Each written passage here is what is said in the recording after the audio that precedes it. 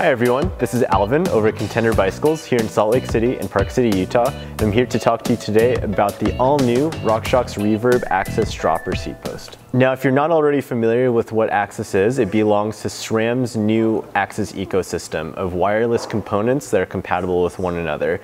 That includes the SRAM Eagle AXS group set as well as the SRAM Red ETAP AXS road bike group set.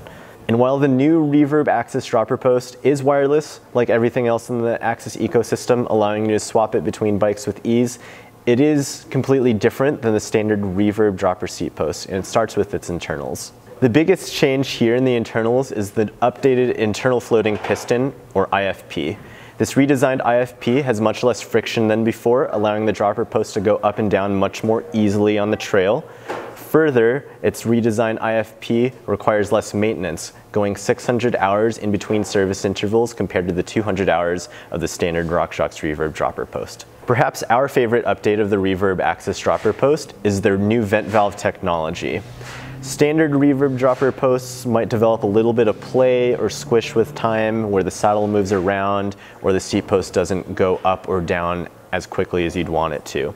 This new vent valve makes it really easy to fix that. All you have to do is remove the dropper seat post, press the button on the bottom, compress the seat post, and it pushes all of the air out of the oil channels and puts it back into the air chamber where it needs to be.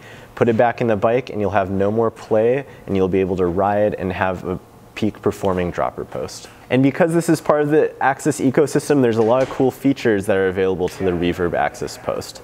For example, the controller is completely overhauled now, going with a touch button instead of a one-by lever or a plunger design. And while those were easy enough to use, this one allows you to keep complete control of the handlebars without moving your grip or putting in excess force. The Reverb AXS post actually receives a redesigned seat post head as well, with a one-bolt design that allows you to tighten down your seat post with ease, as well as a bolt up front that allows you to control how much the seat post is tilted.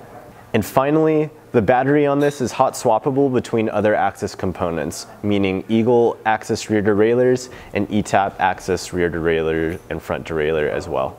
Like other Reverb dropper seat posts, the Reverb AXS is available in 3 diameters from 30.9 to 34.9 millimeters and 4 different modes of travel from 100 millimeters all the way to 170 millimeters of travel.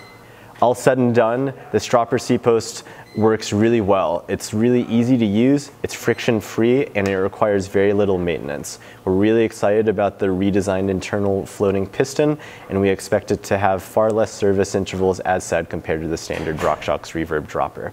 That's it, everyone. If you have any questions, feel free to visit our website at contenderbicycles.com or give us a call during business hours to any of our shops. Additionally, feel free to send us an email at info@contenderbicycles.com. Don't forget to follow us on social media too. Thanks, everyone.